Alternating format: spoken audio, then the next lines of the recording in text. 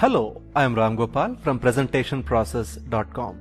In this edition of PowerPoint Diagrams tutorial series, you will learn how to create a simple PowerPoint table with arrows. The diagram you will learn to create looks like this. First, I have the first text box coming in. On a click, I have another one, another one, another one. So this is a very useful diagram whenever you want to talk about 4 steps in a process and the associated explanation, or if you want to talk about 4 milestones along a roadmap and the associated explanation, etc. And these text boxes make your slide look professional and attractive. Let me show you how to create this beautiful looking PowerPoint tables by going to a new slide. As always, whenever you want to create a new slide, you have a button here, so click on it and you will be able to create a new slide. First, we will have some title here, say your slide title text here. I always prefer to have the title text written so that I know what exactly is the space I have to work with. Next, let me go to Auto Shapes menu, and under rectangles I have various options here. The option that I'm going to choose is this one called as rounded rectangle, and I'm going to have the rounded rectangle drawn here. Now the curvature can always be adjusted by moving this yellow handle. Maybe we can have it slightly pushed out so that the shape looks the way that we want it. The next thing is I want to have a space or a bar for the title, which I am going to create by having a rectangle, which I pick from this option called rectangles. I pick up that option and I am going to draw the rectangle here. Now this is going to be the place where I write the text, so your subtitle text. So this is where your subtitle text goes. We are done here. Next, we will select all of them, press Ctrl G so that you group them, press Ctrl D, 1, 2, 3. So I have created 3 copies.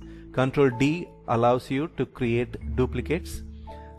I will move this last one somewhere here, which is the place where I want the 4th one to be. Then I select all of these boxes and go to Arrange, go to Align, and then go to this option called as Distribute Horizontally. Now I see that the boxes are almost cramped up, so that is the reason why it's a good idea to move these slightly to this side so we can create some space. Now once again we will do the same operation, Arrange, Align, and Distribute Horizontally. Yeah, this seems okay.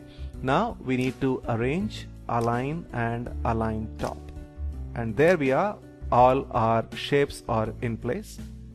The next thing I'm going to do is to give these the color that makes it possible for us to distinguish each step of the process. So I am going to select all of them, right click, group, and ungroup. This allows me the opportunity to color these things individually. First I go to the first box, go to format, and I'm going to use one of the quick styles here. Say this is the color that I would like to have, which is called as aqua. Next I will have, say, this one. Next I'll have a green color, and the next I'll have a blue color. So that looks good.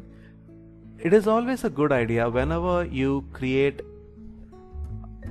a box, and if you want to have the title highlighted, it is a good idea to use a darker version of the same color so that the colors don't clash and don't look odd for on a business slide. So we click on this one, and I'm going to use this Aqua Accent 5 darker 50%, so that makes it much more beautiful than the actual one, the default one, and maybe I can have a white outline. So this looks good. Then because this is purple, I am going to use the darker version and white outline. Same thing goes for this as well. I have darker green and white outline, and for this, as you would expect, a darker blue and white outline. So that looks beautiful.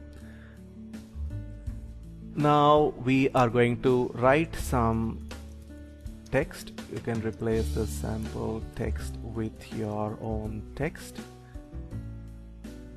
and let me space it okay here, so I'm going to keep it here, and this looks good enough, and I usually go for 20 as the choice. Maybe if you have more space, you can repeat the sentence. You can replace this sample text with your text. Okay, so this looks good. If I want, maybe I can have it all aligned centrally. Now I'm going to copy this, Control C, Control V, 1, 2, 3. So Control C, Control V is another way by which you can copy and paste the objects. So now that I have pasted, I am keeping them in their place. Just to make sure that they are all aligned properly, I am selecting all of these and go to top and distribute horizontally. These are the shortcuts that I have put them on quick access toolbar, which makes it easy for me to work with them. Now the next step is to have an arrow which shows that there is a flow between these processes. So I'm going to go to any of that. I can use these, or I can use in basic shapes, I can use this rectangle, isosceles triangle, triangle, and I can rotate it, arrange, rotate, and rotate right 90 degrees. Maybe I can reduce the size a little bit, keep it here. Yeah, that looks okay. Maybe slightly smaller would work fine. So that's good. Now, while holding the control button, I am dragging the shape, and there it is. There I have created 2 more copies, which indicates that there is a flow here. Now I am going to select these arrows, and I am going to give them a distinct color, in this case a tan color, and that is it. Now all I need to do is to group these back again. Now whenever I group, I want to group not only these but also the arrow that leads to this box. So Control G, I'm going to repeat the same process, Control G, and this one, Control G. There we are. Now we are going to have all these shapes have some reflection. So go to this basic preset called as tight reflection touching, done. And as we have discussed in our previous videos, whenever you have a reflection, it always makes sense to have a floor so that the diagram looks more realistic. And all I need to do to create a floor is to draw a rectangle, remove the outline, give it a light gray color, right click and send to back, and that is it. The diagram is ready. Now that we have grouped them in the right way, all I'm going to do is click this first, and while holding the shift button, I'm going to click this group second, third, fourth, and all of them I want to be wiping from left and on click. So that is how the whole thing works. Now let me go to the slideshow and let us see if this works. First I have a click, I have the first title and the associated text coming in, the next step in the process, the next step, and the next step. If you want to increase the font size of this title, you can always do so that there doesn't look like that the title is 18 and the body text is 20. It looks slightly odd, and that's the reason why I am doing this. And there we are, our diagram is complete. As you have seen, something as simple as creating 4 text boxes in a professional way takes a lot of time. And if you were to add some animation to these boxes, it takes even more time, but the result is worth it.